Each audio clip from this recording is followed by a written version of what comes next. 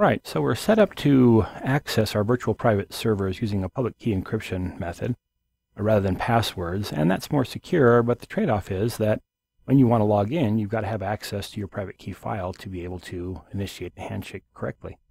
And so it's a little bit less convenient if you're moving around from computer to computer to computer. Now, if you're always working from the same computer, then it's probably just fine, but if you're like me and you have to go from classroom to classroom, it'd be nice if there was, some convenient way for those tokens to follow you around. And it turns out there's a really great extension for Chrome that does this.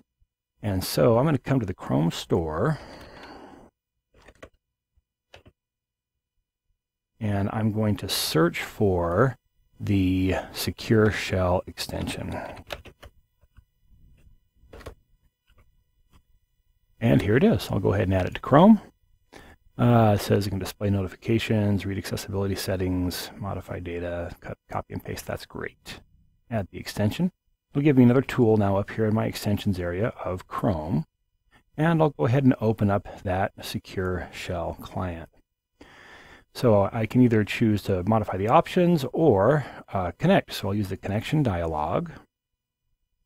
Now, the first thing I'm going to want to do here is actually bring in my private key. So I'm going to come here to the identity dropdown, and whoops, I'm going to choose the import next to the identity dropdown, and I'm going to find that .ssh folder. Now, when I'm browsing for that folder, it might be difficult to find because it's not a visible file. The folder is invisible by default, but you should still be able to go to it if you come to your home directory and just type in .ssh.